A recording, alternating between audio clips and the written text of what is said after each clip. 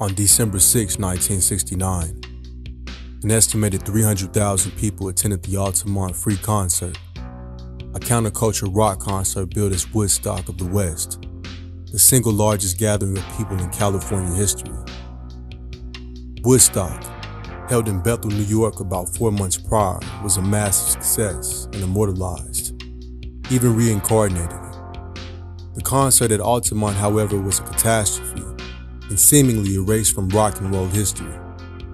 Based on tales of peace and love at Woodstock, everyone expected one big hippie party, but it turned into a day wrought by the consequences of the abysmal planning of such a big event. No basic services on the concert grounds, a biker gang of security, countless drug overdoses, and hundreds of cars stolen. 4 people died at Altamont. 2 young people were killed in a hit and run while they were sitting by a campfire, and a man drowned in a canal on his way to the show. An 18-year-old Meredith Hunter's death was the grim highlight of that day. After a frantic few minutes unintentionally captured on the Gimme Shelter documentary, Hunter was stabbed and stomped to death just a few feet from the stage. His demise started a blame game on who had how much responsibility for the unfortunate events that day. Was it the organizers of the concert? The drunken rowdy angels? The guns-holding black man? Or the Stones for continuing to play even after a fan had practically been lynched to death within their eyeshot?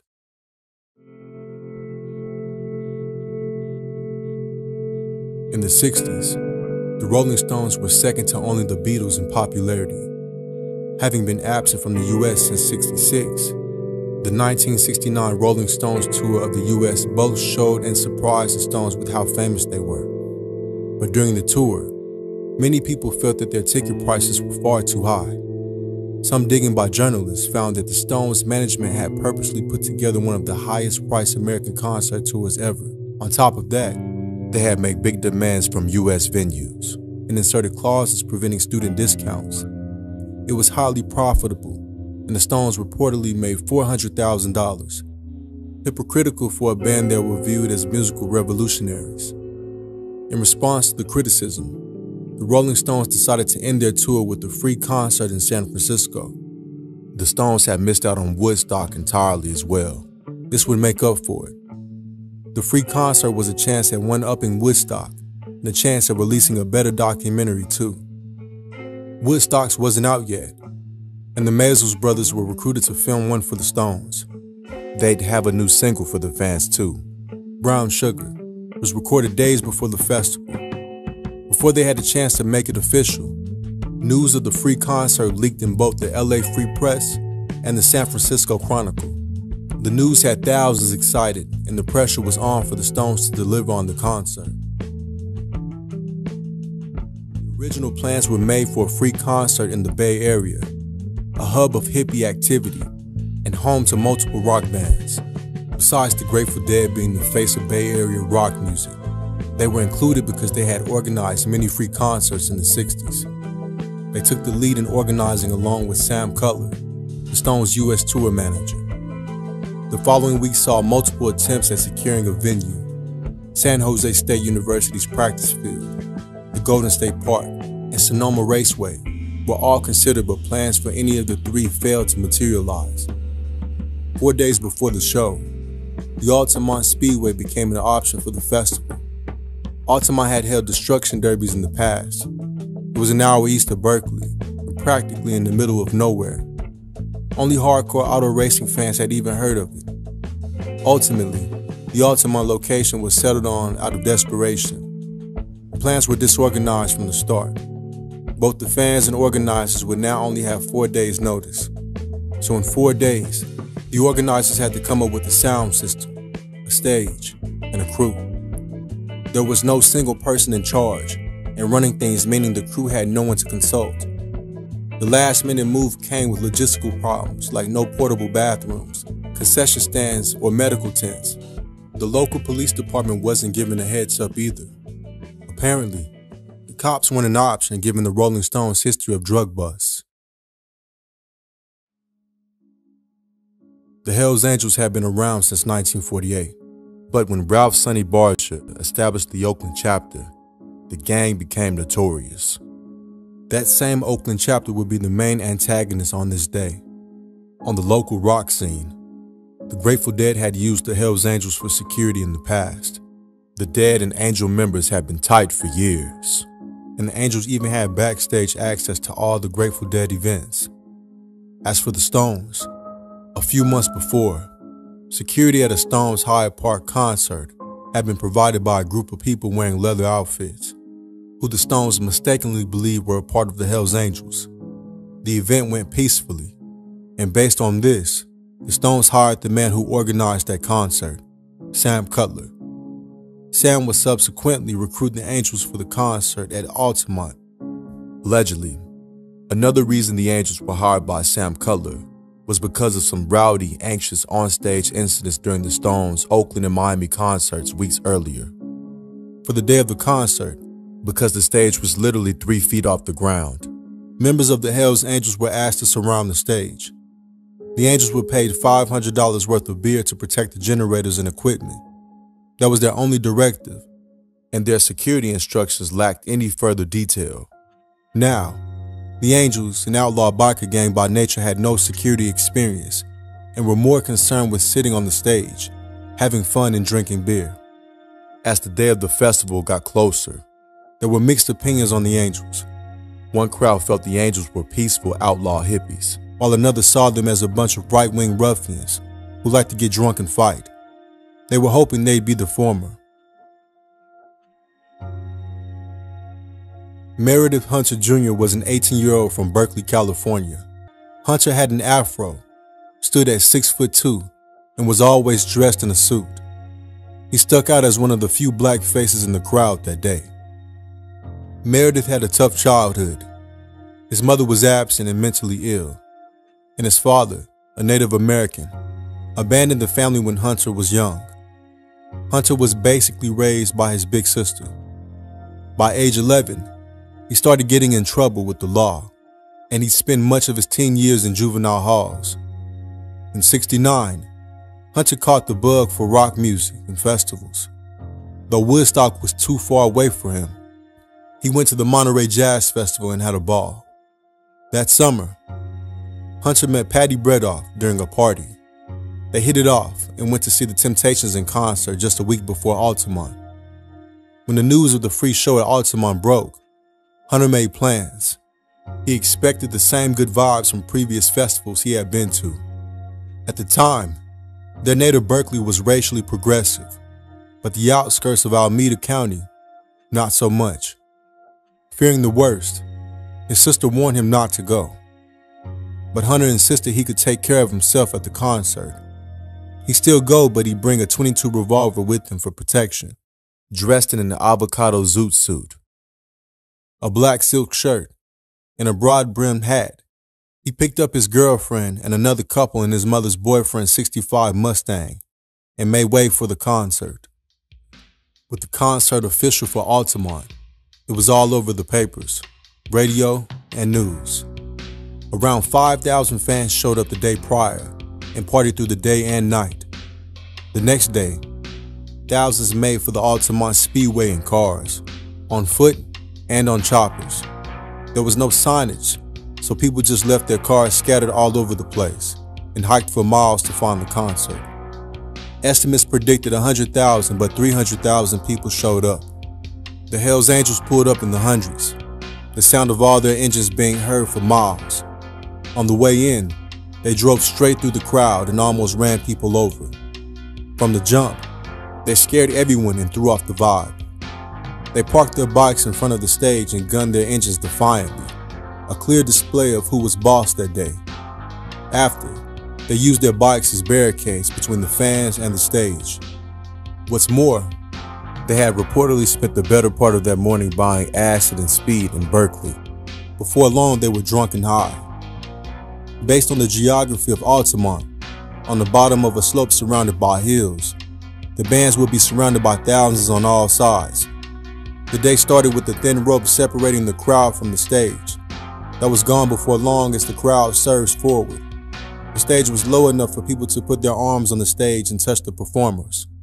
Santana, The first performers of the day had a smooth set for the most part, but as the day went on, the angels got drunker and the mood between the crowd and the angels got more agitated. The craziness kicked off when a drugged-out naked fan tried climbing the stage naked during Santana's set. He shockingly was beaten with sawed-off pool cues. Local favorites Jefferson Airplane followed Santana midway through their set. Another naked man crowd surfed to the front of the stage. When he got there, an angel grabbed him by the neck and threw him to the ground. They proceeded to set upon him with the pool cues. By now, the angels started to chuck full beer cans at the crowd and swing at the fans with motorcycle chains and weighted pool cues to drive them further back from the stage. A pregnant woman had her skull cracked and needed emergency surgery.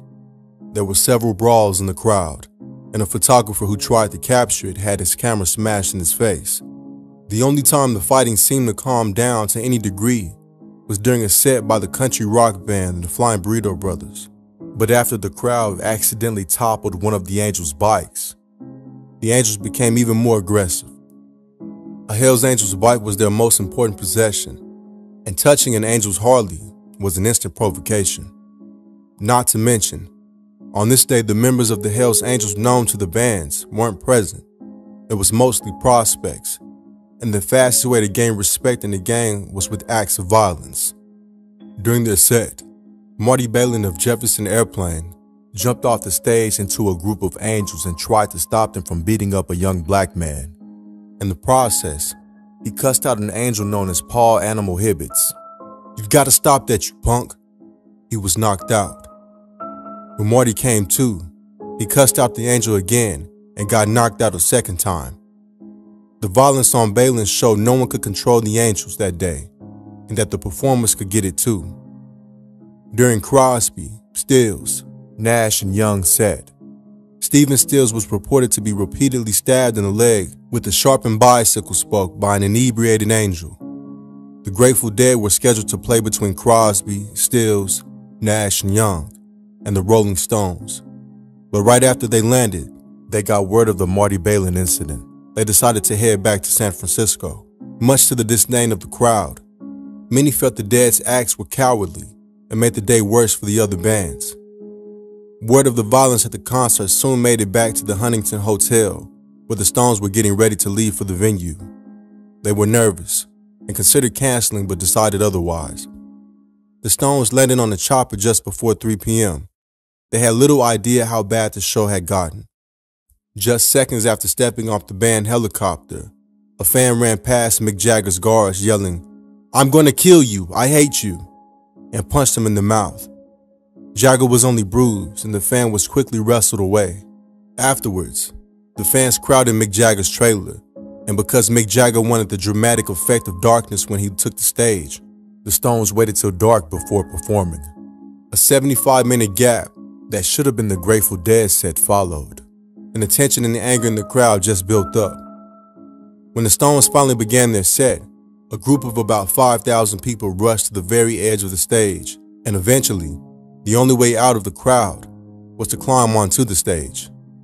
To make it worse, as the night went on, the poor lighting and the draw of the Stones pushed the thousands in the back forward. It was cold later that evening, as the audience waited for the Stones to perform. According to Patty, she had gone back to the car for a break. She wanted to leave, and she didn't even care enough to see the Stones at that point. Shortly after, Hunter came over to the Mustang, popped the trunk open, and took out a long-barreled .22 Smith & Wesson revolver. Shocked, she watched him put the gun in the pocket of his jacket. Hunter explained that besides witnessing multiple beatings, he had heard rumors that the angels were singling out blacks in the crowd, hence the need for the gun. They made back for the crowd, and Patty later claimed that the angels threw them nasty looks when they walked past them. Not long after, the Stones took the stage, and the crowd surged forward. Hunter was acting unlike himself, and also badly wanted a good view of the show. So a few songs into the performance, at the start of Under My Thumb, Hunter left Patty in the crowd and climbed onto a speaker box next to the stage. In no time, he was spotted by a large angel and violently yanked by his hair and ear from the speaker box. Two angels got in a fight with him, and one grabbed him by the hair, punched him, and chased him back into the crowd where 4 more angels chased after him. A few seconds later, Hunter went back to the front of the crowd where his girlfriend tearfully begged him to stop. It was now evident that he was high on something and livid from the beating that he just took. All the while, the Maisels brothers were filming the Gimme Shelter documentary and captured what would be the last moments of Hunter's life.